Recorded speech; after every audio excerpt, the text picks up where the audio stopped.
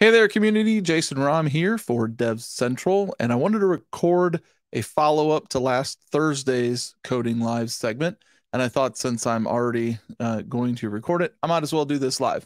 So if you're with me for the live session, thank you on such short notice for joining me. And if you're catching this on the replay, then you can follow up last Thursday's live stream with this final solution. We'll walk through that here in a second. Before we get to that, just wanted to remind you tomorrow, Boo has Sebastian Maniac on the regular Dev Central Connects, 8:30 a.m. Pacific on Tuesday. And Sebastian always has a lot of great things to say. Make sure you tune in for that. And then Aubrey and I are kicking off a series on building it live. We're just going to start building some solutions, and we're going to start with infrastructure, and then we're going to build an app, then we're going to deploy an app, then we're going to publish an app, then we're going to protect an app, and then see where we go from there. And so at least 4 episodes, maybe more, who knows, but join us for that. And that's going to be Wednesday at 1:30 Pacific, 1:30 p.m. Pacific on Wednesday for that show. And of course, Microservices March is coming up. We're only, 17 days away? No, 15 days away, 16 days away from March 1st. I can do the maths. So we're 16 days away from March, and then that's kicks off a whole month of Nginx goodies. And so you want to make sure you tune in March. I'll be doing the lab that they kick off every week for that particular week's content. I'll be doing that live on Thursdays at 11 a.m. Pacific. And so we'll have those details down the road, but just want to make sure that you know that that's coming. And okay, so let's do a screen share here. And let's talk about the setup. It's just a big IP and a test box. The test box is client and server. I'm just looping one network to the big IP, and then the server side's on the other interface of my test box, and it's just an Nginx server running and giving back default content. That's not what we care about. What we care about is the TLS setup on big IP. And I don't know that I showed it last time. Maybe I did. But the TLS group, we want to come in here and we want to make sure that we're allowing TLS 1.3. In this particular scenario, I know we already can do packet captures for TLS 1.2 and down. There were some specific scenarios in which to enable TLS 1.3, and there's a database key that you have to do to enable TLS 1.3, and then you actually have to enable the cipher suites in a cipher rule. So, cipher suites TLS v1_3, you can use the defaults for those, and those get picked up. And then you apply that cipher group so you create the rule, and then you create a group to apply that rule. And then over in your profile, let's go over to the SSL. I created one for my test VIP, and not only do I have the certificate keychains, but down here, I think it's not showing because I'm on basic. Then down here in the ciphers, I established this cipher group applied. So it should speak TLS 1.3, and we can verify that down here. If I come over to here, if I'm only going to use TLS 1.3, then I can see that is, because the big IP only allows TLS3, this should fail if curl isn't, it doesn't support TLS 1.3. However, it does. You can see down here, we're welcome to Nginx. So we're working. The scenario, the situation's working. Where we got on Thursday is we were customizing the code that we had for everything TLS 1.2 and down. And so I was taking that solution and stripping everything in there that we didn't need. The old solution relied on iRules to pull those keys out of the sessions between client and server. On my solution, we're only looking at the client side, but if you are encrypting on the server side, it would pull that out too. And so the iRules pulled those keys out, stored them, logged them to varlog LTM. And then we had some utilities on the big IP that would decrypt those. I'm sorry, would take those keys out of the log files and put them in a file and then the script would then pull down the TLS, I'm sorry, the packet capture and the key file, and then locally on your wherever you're running your script from would apply that key file to the TCP dump, create a new cap file that was decrypted. So all that existed before our session on Thursday, except for the TLS 1.3 scenario. And so we got as far as pulling those files off, taking the packet capture, but I was having some trouble getting the pipe to work in the process of getting T-Shark to pipe the output of those session keys to its own file using SED. And so this is where we got stuck. And I wanted to share just the process of that, then the TCP dump, and then I'll do a quick demo and we'll be out of here. But extracting the keys, we pass the TCP dump file. We have a T-Shark process, and that's using Python subprocess. And I'm going to read the TCP dump file, and then I'm going to look at the Ethernet trailer. That's my display filter. So if it's not a packet that has an F5 Ethernet trailer or trailer in the packet capture, so you haven't enabled that in your capture, then it's not even going to look at that. And then it's going to look at it's going to put it into fields separated by it's going to pull it out and separate it by comma, and then it's actually going to look at the fields that are specific in the capture, and in this case we want the TLS keylog. So if it doesn't have a TLS keylog, it's not going to read that out in display. And so where we were stuck before is we were just taking that standard out and reading it. In this case, because we want to pass that to SED, we need to create a subprocess.pipe to standard out. And then I use that subprocess of SED to read that input from this process, pass it to SED. So we're piping, and then I'm reading it in the second process. So that took a little while to figure out the nuances of how to use a subprocess in Python. It worked out fine. In the original command, we were then piping that or redirecting all of that work that SED did then into a file. Rather than try to do that through another pipe in subprocess, we can just handle that natively in Python. So it created a key file, and then as that came out, then the standard out, I'm just passing that to the key file. Thankfully, subprocess supports that as well. And then close out the key, and the key file extraction is done. So then we didn't really have to do any changes to the decrypt capture, because in the original solution, I had a key file, I had a TCP dump file. I put those together with edit cap, and edit cap does its thing, creates the decrypted file, and that it did that here. And so I didn't really have to change that. The only thing I had to change was the capture of the TCP dump itself, because we pulled all the iRules out. We were not applying iRules. I don't have to search the profiles to make sure what kind of iRule I needed to apply. All that was simplified, pulled out. Great.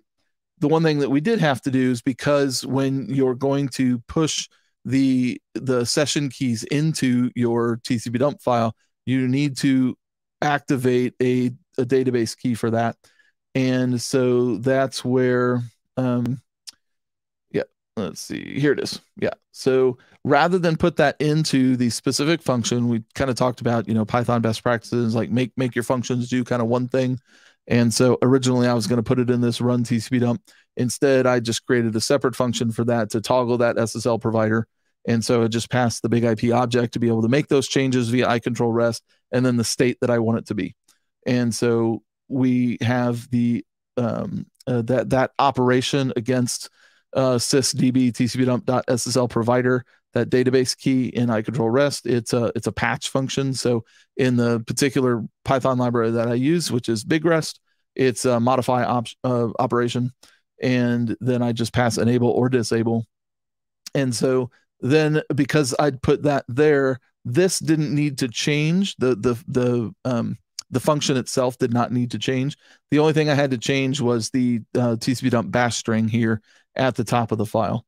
So I had to add the -f-f5 SSL:v, and adding that in with the database keys enabled allows you to then get those session keys into the into the packet capture. And so with that, you download the packet capture only. That's the only file I have to download. And then again, you extract the keys and then decrypt the capture, and you're good to go. So process wise, the other thing that hung me up, I was on Thursday, I was fighting with this a little bit. It's like, can't find the file. Why can't it find the file? File management is a super simple thing in Python. What happened was when I created the function, I wasn't really thinking about order. I created it from my process flow down here, and my extract keys was above download files. So I really don't have a TCP dump file to extract keys from if I haven't downloaded the file yet. And I'm ashamed to say that one took me a little while to find out or to figure out. So, but that was on Thursday. And so I just walked away and didn't look at it Friday because I had some other priorities to look at, and then came back this morning and it was like, you know, a couple minutes really. And so, you know, that's one of the things, like you get stuck on a problem, sometimes just walk away, leave it. And if it's not like a high priority thing, which this isn't, it's something you can come back to. But anyway, so let's do a quick demo and then we'll get out of here. So here I've got my Python. I'm going to run that file, and then it's going to ask me for my virtual name. This is the virtual under test. And then I want to capture for 10 seconds here. And capture file or capture filters. So it's going to do the host of that virtual anyway, because it's going to look up the IP of that virtual server, and it's going to apply that in the capture. If you see up here at the top in the TCP dump string, this virtual IP, when you do the run the TCP dump capture, it's going to pull out virtual IP and put in host and the actual virtual IP.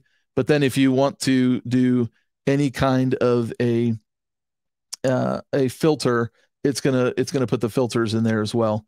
So in this case, we can just do and port 443.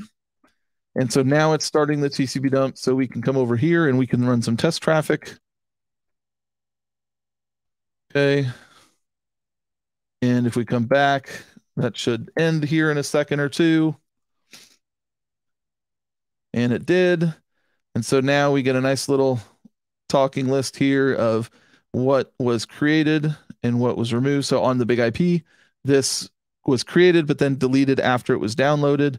And then we got an extracted key file and it created that. So before in the original solution, it downloaded all of that stuff. Here, we're creating it on the local side. So it's less the big IP system has to do, which is good. And then the other important thing here is let's see. The database key has been disabled. Continuing up here, we've enabled it, right? Oh, I got the spacing issue there I got to solve. That isn't over like it should be, but that's just a formatting issue. The database key has been enabled. That's good. This is a really critical one. You've taken your TCP dump. The database key has been disabled. That's the key. You don't want to leave that on when you don't need it, because otherwise you could have captures with keys and chaos, and you want to make sure you're protecting your stuff. Okay. Anyway, that ran. So now we have session keys, PMS that, and we see all of our session keys stored in the file, which is great.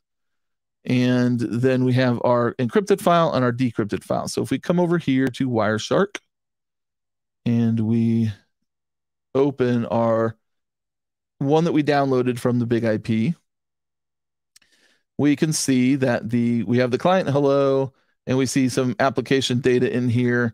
But what we don't see is decrypted stuff. We see on the server side here. So my networks, the 101 is the client side, the 102 is the server side. You can see we're decrypted on the server side, but we're still encrypted on the client side. And that was expected because that hasn't been decrypted yet. And what you can do in Wireshark, if you don't want to automate it, and this is the whole process, the whole reason I built this thing is to automate a lot of this stuff. You don't have to go through all the menus to apply that file and then have it decrypted. So if we open the one that we created to be decrypted with the keys, then there we go. 101. There's our get, and even down here you can say decrypted TLS. You can see that Wireshark knows that has been decrypted from the original file. So Anyway, that's what we did. That is going to be another tool in the pcap_utils out of my f5-jrom GitHub user. I'll publish that out. All those notes will be on the Dev Central Connects group on community.f5.com. And I'll have a bunch of resources in solutions from the Ask F5 side as well. And I don't know if I've got those linked on the side. Nope, they're not over here. But I'll put all those notes so that you can either customize this tool, use it as is, build out your own solutions. But there's a lot you can do to automate the boring stuff, and certainly taking packet captures and the manual steps and all that. It can be cumbersome, easy to make mistakes, and automating it takes all the guesswork out and a lot of the manual grunt work. You can focus on other things. So with that, thank you for joining me in this follow-up to last Thursday's session. Since we didn't solve it there, wanted to make sure I followed up and we got it solved here. If you have any questions on this or anything else, you can hit me up on Dev Central and send me a direct message, or you can send me an email, anything. And we love being a part of the community. We love bringing content like this to you. If it's helpful, give us a like, subscribe, and for pop-up shows like this that I think we're going to start doing more often. That we will certainly have our promoted shows, but we might do more shows that we're just going to pop up and start coding stuff. And if that's of interest, make sure you turn on your notifications, you subscribe, and we will see you out there in the community. Thanks so much for joining me on this Monday evening. At least for me, it's a Monday evening. So take care, everyone. Enjoy.